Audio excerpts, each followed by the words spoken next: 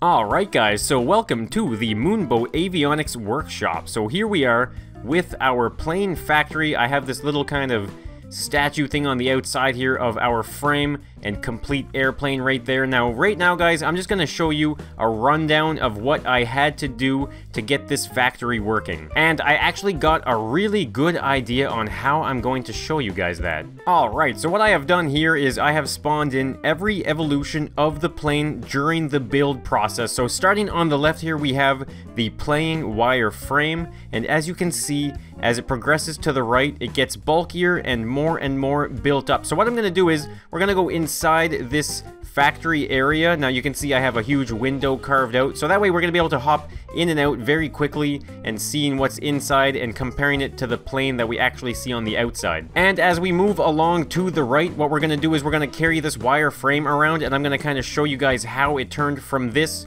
all the way down the line. So of course guys, the entire factory does start with the wire frame. Now I did mount it to a plate there, as you can see, and that is just to keep it stable across the wheels. Now this plane here is the first one that you start the factory with. So what you can do is you can spawn it right there on that little spot. So that is the first station that you're going to be loading the wire frame into, and that is like the welding station. So this part was fun to make, but it was relatively simple. I didn't have any parts that I had to worry about as far as you know, making it fit or anything like that. So this was kind of just a little bit of fun. You can see we have some thrusters, and they are welding this entire frame up, guys. You know, it's going to be nice and sturdy for the plane build. Now you can easily just turn all of that off. Now, like the other factories that I've done, like the car factory and the tank factory, this has a conveyor belt system. As you can see, look at this one. This one is actually really long. This took a long time to build, guys. So you can see though that would just continuously progress down the line. So the next station though is actually the this one right here. Now this is the front panel. So like I said guys, we're gonna bring this one along with us. So if we kind of just put this right there, there we go. So you can see we started with the wire frame, and then it got added on with the panels. So obviously I had to take the panels from the finished product and reverse engineer it all the way down. So here we have the front ones that would have been mounted on those robot arms right there, and the robot arms just kind of push it up against the build. Now what I have to do though is, with some editing magic, I swapped the planes out. So we had the original one with the builds against it, and then we swap it out for this one here where the builds are actually incorporated. So now we're gonna head back in though. So after this station right here, it moves along to the next station, and I believe the next station there's like a little welding break in between for some fun, and then the station after that is the rear paneling. So you can see we have this one right here, which is only the front paneling and the rest of the frame in the back. And then the next evolution of it is this one here. So this one has the front frame right there, or sorry, the front panels, and now it has the rear panels, and it has the wing frames as well as a little bit of the cockpit frames and some of the rear tail there as well. Now the longest process of this build was actually converting this little tiny wire frame, let alone like making this kind of wire frame plane alone was really difficult. This was a true test to my polygon abilities, guys. But you can see the evolution there. I tried to keep as much of it intact when you see it, so you can really tell that it's all part of the same build. So hopping back into the factory though, after those stations right there, it moves along to the top of the cockpit, which is kind of like the canopy area there. Now I'm just going to run down this side right here. I wanted to give you guys a quick example of some of these panels, right? So the way I do these is I build the actual creation first. So this is the plane that works. I had to kind of dumb it down a little bit so it's lag free, but this is the finished product. So I take this finished product and then I replicate parts, I steal parts from it, and I slowly degrade it down into the frame. It took a really long time, but this is an example, guys. I have like the front panel right there. This is the cockpit one, the canopy right there that we're looking at the moment, and then that's a rear panel. So there's all sorts of loose parts and pieces that get put onto those decouplers. So now moving down the line though, we are going to bring the wire frame one step closer to the finished product. Now look at this, guys. So we started with this right here, and we moved up to this right here. So you can see the wings are still in their frame, and they still have the rear tail there that has no cover on it, and there's no wings on the back there either. So after the canopy right there, we move on to my favorite part, and it is where we actually add the wings. So you guys saw in the montage there, the wings flip in and they cover up the framing So let's see here. Let's line it up just like so. Now you can see, guys, there is an even bigger difference. So this is all wire frame. Now look over here. There's hardly any wire frame left. The only frame that's left is this rear tail section right here. Now you can actually see this is a slightly different version. This is just one little flat piece here, but over on this one, it is the full thickness. And the reason for that is because if we hop into this here, you can see in the factory build, it moves along the line, and then the next one in the station is that rear tail. And that one was actually really fun and satisfying because what I did was, like I mentioned, I put it all on one side here like this on a flat surface, and then the tail was able to actually slide right in and cover it up. So it really gave a nice illusion of like covering it up with some type of sheet metal or something, and I was able to use a little more editing magic, and it really pulled off the illusion. So once you get the wings put on and you get the rear tail put on as well, the next station is the fitted propeller. Now this one was kind of interesting actually because I realized these all already had the nose cone on them, but they didn't have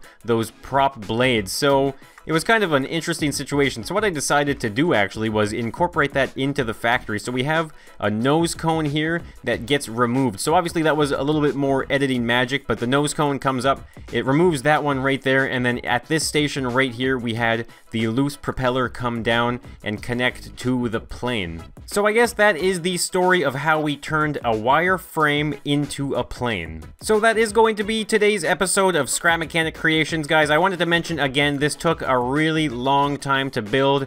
All of these iterations and evolutions of the plane, the frame, the factory, editing the montage together to make it like a seamless factory. It took a lot of time and effort. So guys, all of your likes are certainly appreciated. And also guys, if you have any ideas for future factory builds, then put them down in the comments, and once I have regained my stamina for factory builds, I will do another one. Now guys, if you do want to sign up for some Endless Scrap Mechanic and you aren't already subscribed to the channel, then be sure to hit that subscribe button, and if you want to stay up to date with the latest coming from me, then be sure to turn on notifications as well. So thank you so much for tuning into that Endless Scrap Mechanic, and I will be seeing you in the next one, so bye for now.